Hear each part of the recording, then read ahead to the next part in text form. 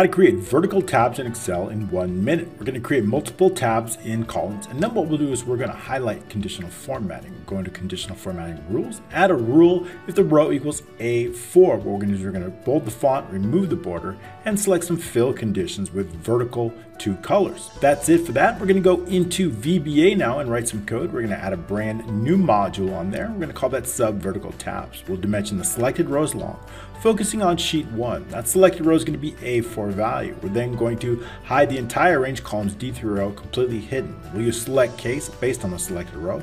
If the case is 4, we're going to set the range D through G, entire column hidden equals false. We're going to show that. We're going to repeat that for rows 5 and 6, and then we're just simply going to unhide H through K or L through O. That's it. Then we're going to write some selection change event based on C4 through C6. A4 is going to take on that target row. We're going to run the macro vertical tabs. That's it. Like and follow for more.